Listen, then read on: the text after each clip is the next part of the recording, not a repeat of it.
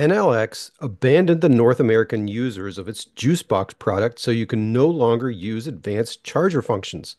In this video, I'm going to turn this into this by installing this. If you already know the background of EnelX, its JuiceBox Home EVSE, aka charger, and are just interested in the upgrade, you can skip ahead using the chapters below. But for those interested, I'll go briefly into a history of the what and why of making this change. The Italian utility EnelX bought the company eMotorworks some years ago, who made a very robust and functional home EV charger called the JuiceBox. They then modified the JuiceBox to use their proprietary software. This worked out well for some time, and the JuiceBox even became one of the preferred EV chargers for electric utility partnerships like Consumers Energy here in Michigan. If you bought either a ChargePoint Home or EnelX JuiceBox, you were eligible to get a $500 rebate, which covered the bulk of the hardware cost. By the way, today it's no longer hardware specific, but the $500 rebate still exists. So check with your utility and you can still get a rebate for a home charger. As a result, the JuiceBox became quite popular both as a home and commercial level 2 charger. Over time, the JuiceNet software and app became worse with each update, and other EVSE makers started to make headway in North America. In late 2024, EnelX announced that it was exiting the North American market and was turning off its servers. This move locked users out of their JuiceBox's user interface and functions like scheduling, data logging, and power settings. If users didn't remove their schedule or power reduction settings before the server shutdown, those settings were locked in.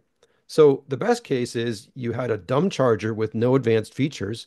Worst case is you had settings that you no longer wanted, thereby making the unit unreliable. One solution, of course, is to ditch the JuiceBox, throw it away, and get another EVSE.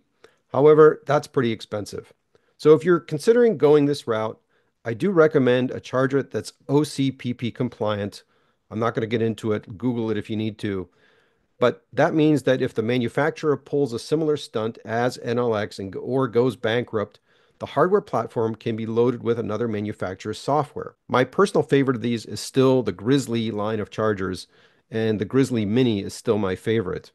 I've never gotten any of theirs for free, so that's my actual recommendation without any favoritism. I have a review on my channel of the Grizzly Mini, and I'll put a link in the video description. Another solution is to use some parts of the JuiceBox, like the J1772 cable and the input cable, which are fairly pricey, and build another EVSE with a kit that's less expensive than a full EVSE.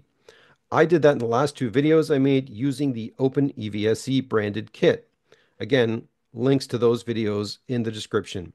Finally, the same company, OpenEVSE, makes some drop-in hardware card kits that allows the JuiceBox to functionally become an OpenEVSE charger with all the benefits of that platform.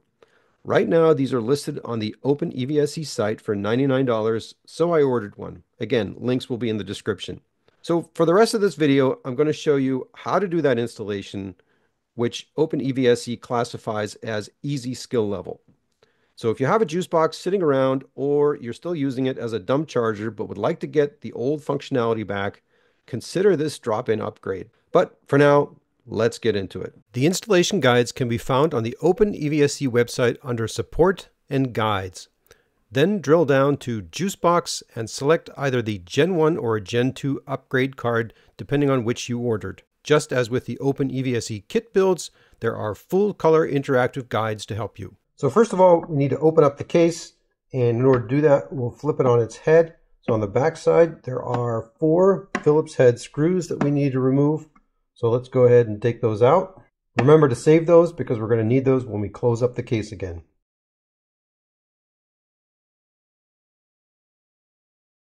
Okay, we'll turn this over, holding on to the lid because we don't want to stress the cable that's connected to the lid, because there's some LEDs in the front. Right here, feel some tension. There's the connection, and they're soldered in place, which means we got to take it off of this board. Let's survey the JuiceBox itself. Under here is the contactor. This is the high voltage, high energy wiring. What we need to do is to remove this green circuit board and replace it with the one we got from OpenEVSE. So we just need to carefully pull these out. There are often some little hooks or other mechanisms to keep them in place. Just be careful not to snap any of these plastic bits off. So the one connected to the lid does seem to have a hook underneath somewhere, and I can't see that. So I'm going to leave that for last. First of all, I'm going to take off this green cable here, which is also what they tell us to do first in the instructions. I'm going to remember to keep all of the fasteners because we're probably going to need those again. Same thing on the other side. This green cable.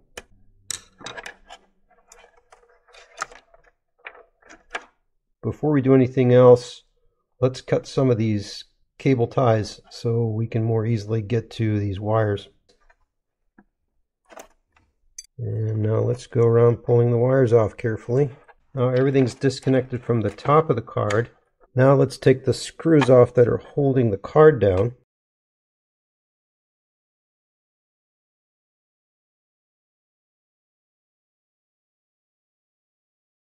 And now the card is loose. So now let me pull it up and I should be able to inspect the underside to see how these other two cables are connected.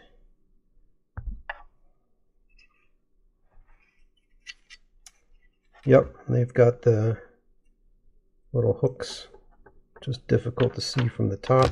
Now everything's disconnected and we can set this card aside.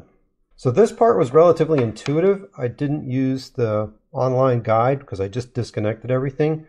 But for the next part, for the reconnection, I want to make sure I do it in the right order and in the right spots.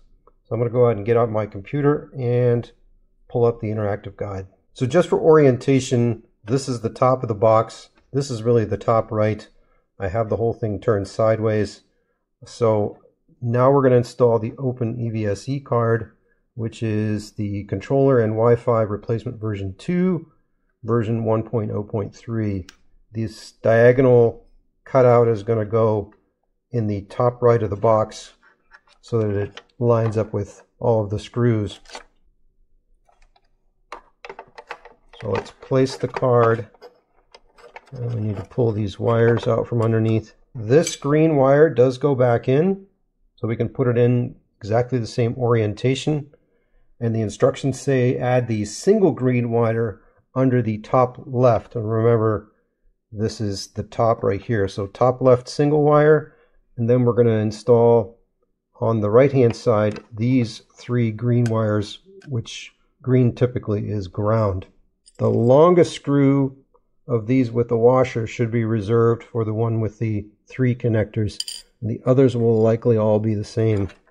And I'm only going to loosely attach this so I can tighten things up later. Again, the longest screw is going to go on what is the bottom left with the 3 green wires. Then line it up with the case screw hole. Step 4 says to connect the AC wires. So we got to identify the AC wires coming from the circuit board and relay module. Tie wrap them together, connect AC input, red and black small 2-position connector, and AC test red and black large 3-position connector. So this is the connector that we're looking at right here on the board, AC input. So that's these two guys right here, the red and the black. So I routed these underneath because they were a little bit snug, and I hope this doesn't cause any interference with the wires here. The next connector is going to be also the red and black with the 6-position connector, AC test. So the next step is to take the wires from the donut-shaped amp meter and attach it to the AMP-CT, which is this guy right here. The one with the extra wire coils goes into the test coil. This is also keyed. So this says DC relay here, and this is the yellow and white wire. And then the donut-shaped coil with the additional wire wrapped to the GFCI connector. Then last but not least, the blue is the pilot wire going to the J plug, and that needs to go into the pilot connector. And looks like all of mine are accounted for, but now I do want to put in these zip ties so I can make this a little bit neater and keep the red and black away from the other wires.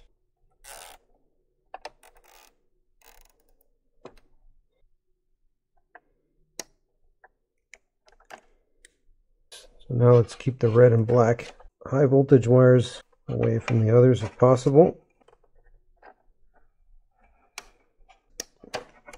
Okay, last but not least, there's one connector left here, RGB LED, and that is for the lid. But before I do that, I want to tighten down the board itself. So I left it loose up until now. So I want to make sure you don't use the long screws from the lid. So we're going to use the smaller ones.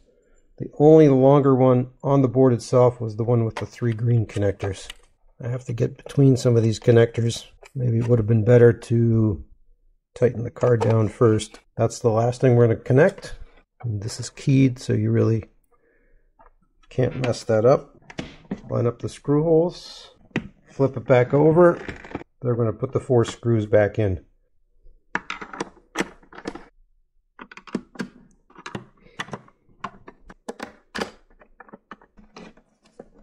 And everything's back together.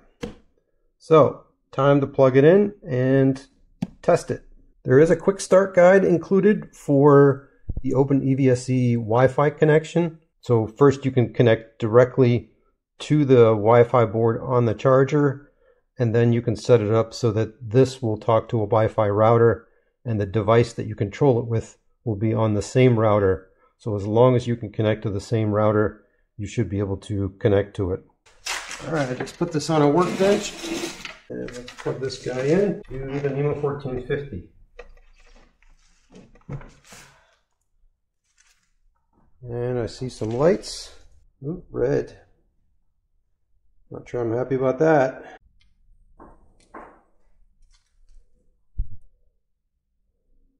So I was able to connect, and it's giving me a GFCI self-test field. Not sure why. I might have to open this up again, and that may be why this is red. But it is talking to it. So the Wi-Fi module seems to be active.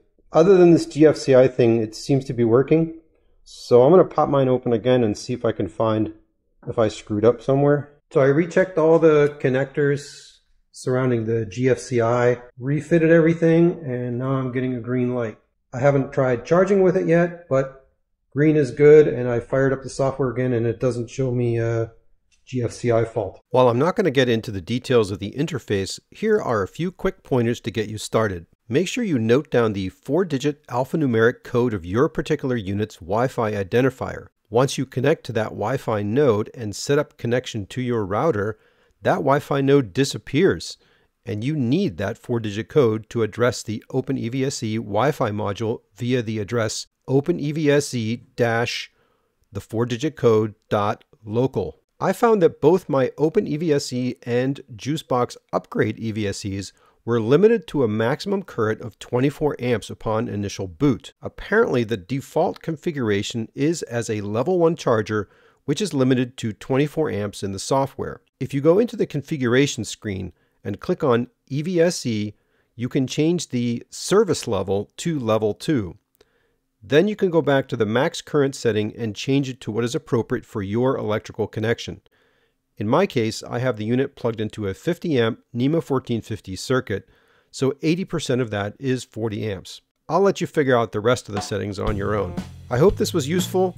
Thanks for watching, and I'll catch you next time.